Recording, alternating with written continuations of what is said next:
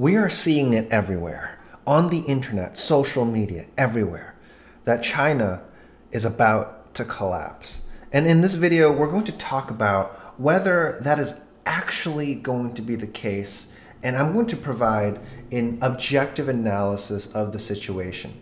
We're going to be discussing China's real estate market softness that's been greatly discussed everywhere.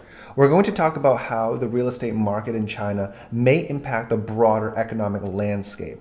But what I will talk about today that not a lot of other people are is that China's recent economic struggles is actually a silver lining for the Chinese internet sector. And we're going to be talking about what we've been doing inside our community. So if you're new to my channel, my name is Larry. I talk about US and China investment strategy.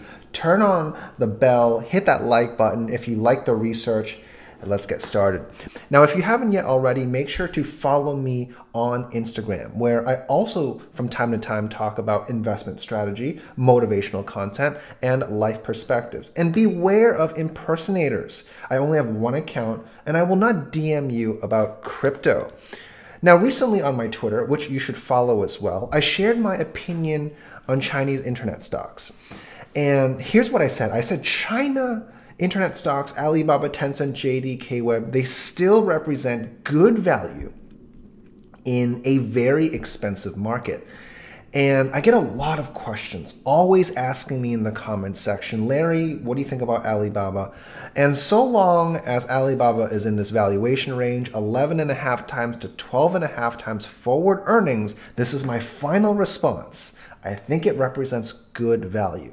The one thing that can invalidate my thesis is if there is a full-blown US-China war / Taiwan attack. I think in that case, no stocks are safe. But absent that situation, I think that China is selling at a very reasonable discount to historical norms. Now, make sure to also be on my email list where I share practical public investment strategy. So links are in the description below. Now, here is the situation in China that perhaps has you worried. We have a lot of these wonderful thumbnails, as you can see here. And these are some of the creators whom I admire very much. They make very good content. And this is not about the creators, this is about the concept itself, about whether it makes sense. I need you to have some common sense and ask yourself, is there a due date on the economic collapse of an entire country? Is it actually possible that a country is going to collapse in, say, 29 days or 25 days? I want you to think about that for a moment. These are some amazing thumbnails, I must say, from some amazing creators, but I need you to think for a second, is this actually going to happen? Now, I understand the skepticism and I understand the intense concern. After all, China's local banks has suspected corruption issues from bad actors.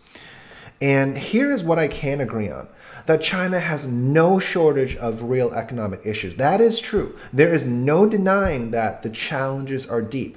I'm not going to debate that. But the economic data, from PMIs to retail sales to industrial production, even though they've been soft in recent months, a lot of this is priced in to the Chinese internet sector, where Alibaba is priced as if consumption has grinded to a complete halt.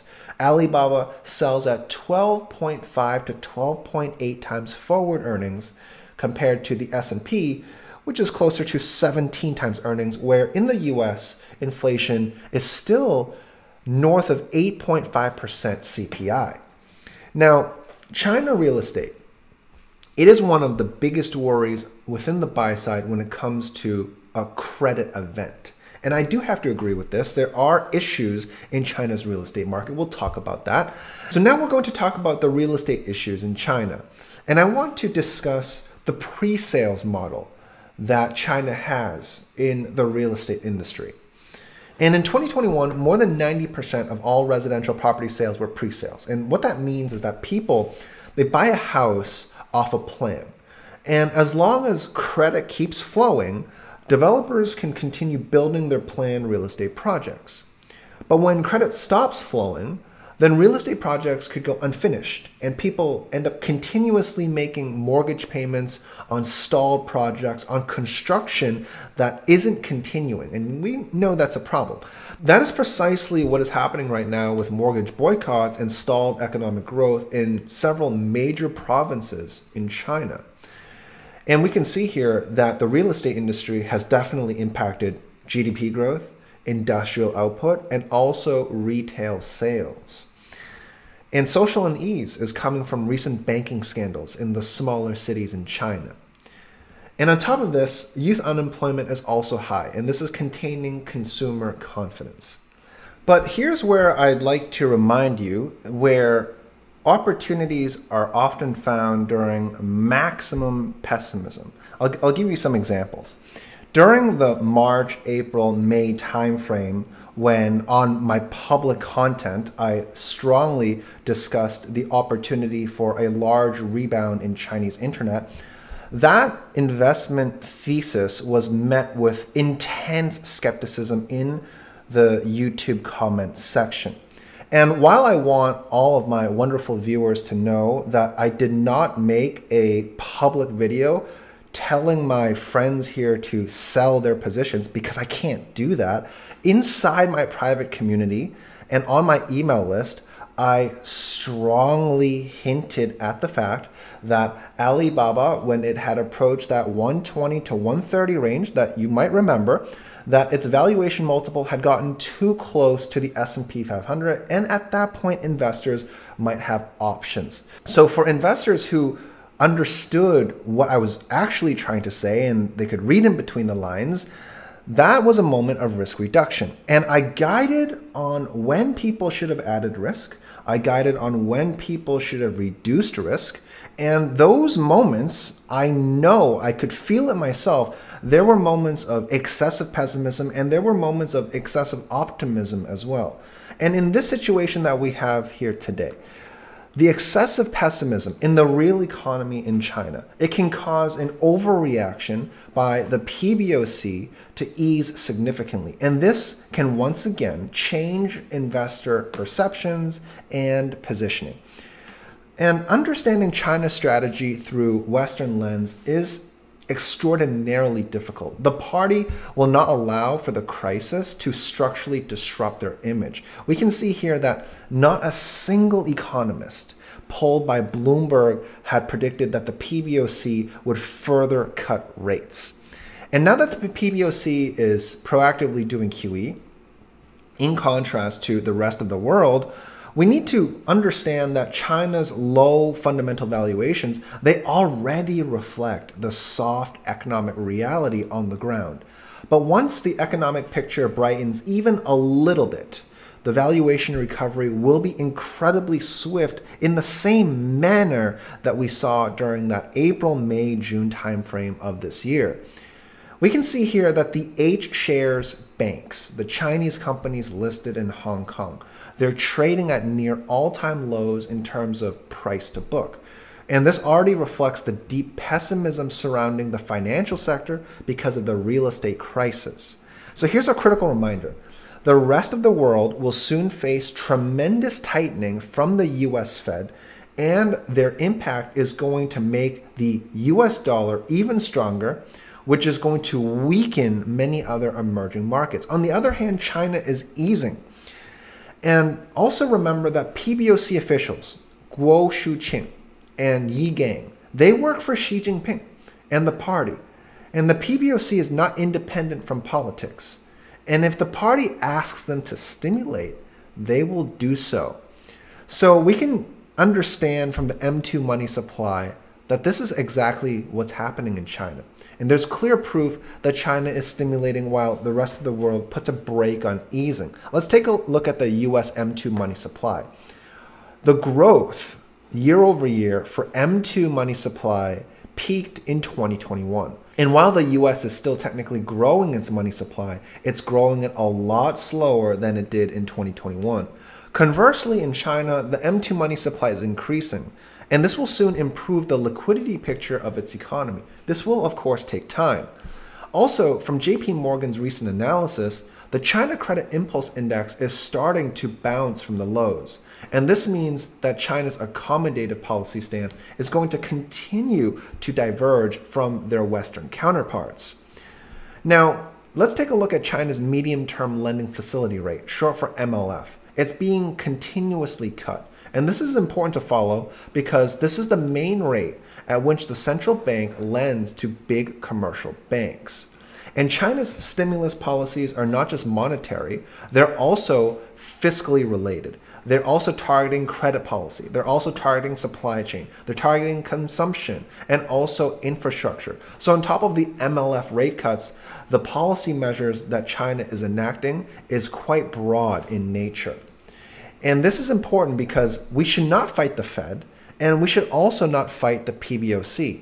So for short sellers who continue to bet against the Chinese internet sector, they're essentially betting against an environment where liquidity is going to start flowing and becoming more healthy down the line, not necessarily today. Now, from a travel perspective, the stance on zero COVID may soon change after President Xi gets reelected, and reopening travel to China can also improve sentiment. And with that, let's take a quick break. And since we're on the topic of China's travel policies, I'd like to introduce the sponsor of today's video, Surfshark. Now, the last time I was personally in mainland China and Hong Kong was back in 2015. And since China's zero COVID policy in 2020, the policymakers have made travel in and out of the country a little bit challenging. And as of right now, there is a 14-day quarantine period for US citizens to visit China. But I expect global travel to China to get back to more pre-pandemic levels after President Xi gets re-elected for his historical third term later this fall. And when global travel is back, I plan to make a trip to China and Hong Kong. Now in China, there are a lot of US-based applications that can't work, like YouTube, Gmail, or even Patreon. However, using Surfshark, I can use its VPN service to continue my internet-based work in China without interference. My work is location independent now, and if I travel to China and Hong Kong, I would need to be able to take my work with me. Surfshark will allow me to continue using the applications regardless of where I am. Now, on top of this, Surfshark allows us to have VPN service on all of our devices. That way I can access the internet in the same way across my phones, tablets, and laptops. And in my downtime, I'll be able to keep watching my favorite shows on Netflix. If you work in an industry that allows you to work anywhere in the world, but you need to keep access to your routine applications, Surfshark will allow you to do that. So get Surfshark VPN by visiting the link below, enter promo code Larry Chung for 83% off, and get 3 extra months free. And with that said, let's get back to the content. Now, China's response to the real estate crisis is strong because the crisis is very deep. And this response may not have come if the problems were just immaterial. We can see here that China is planning 29 billion in special loans to troubled developers. And this is going to help put a backstop on the real estate issues in the industry. Now, these leading Chinese real estate companies are on my watch list to understand the situation from a bottom-up analysis. Country Garden Holdings, China Bank, Sunac China Holdings, Poly Real Estate, and of course, Evergrande. Mortgage rates are falling in China, and this will slowly improve the mood within the real estate market. But what are some fundamental signals that you and we need to be watching? Here's some key things to watch out for. We need to really focus on unemployment. It's a big issue for youth in China. We also need to look at the health of SMEs, which is short for small medium enterprises. We need to see if there are any policies designed for jobs creation, and we also need to see if there are any policies that will help consumers and businesses in the real economy.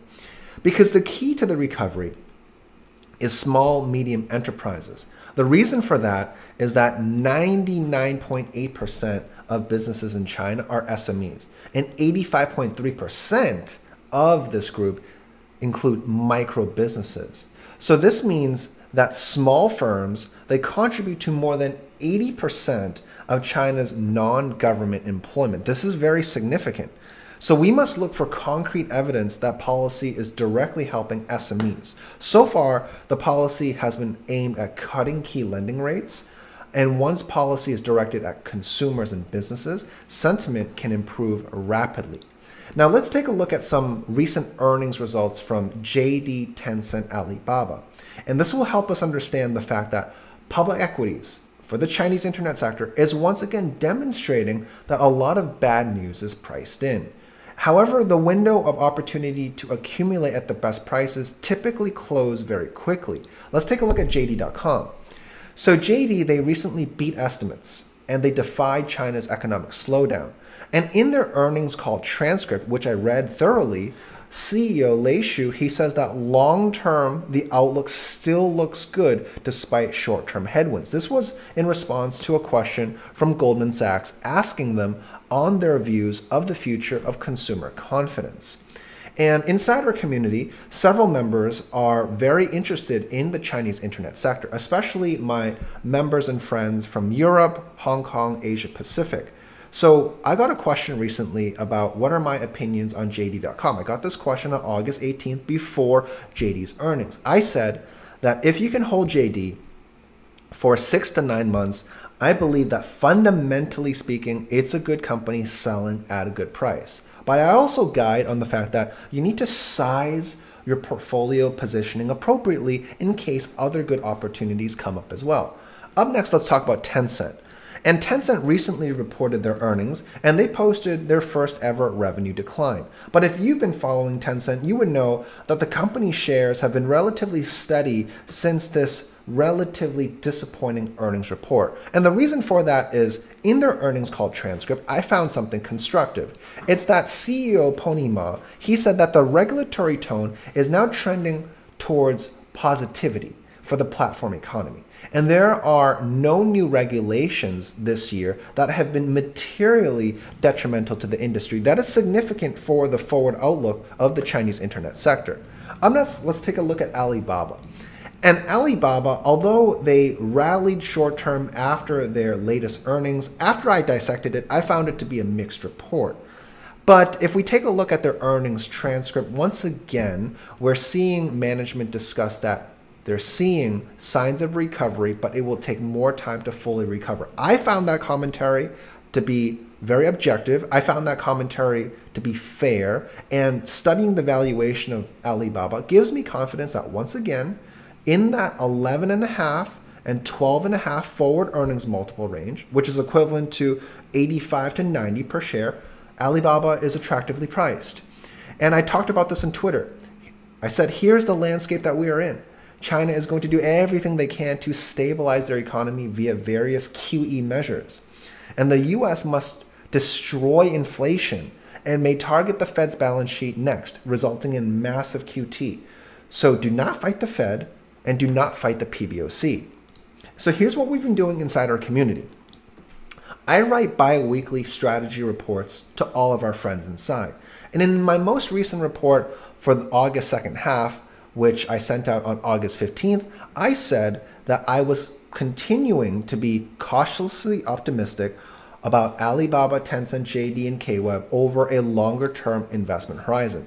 And I said, as of this report, I believe that China is one of the few areas of the market that has the least valuation risk after the S&P 500's giant advance since my latest research note. And that makes sense because of China's economic issues that they're encountering right now.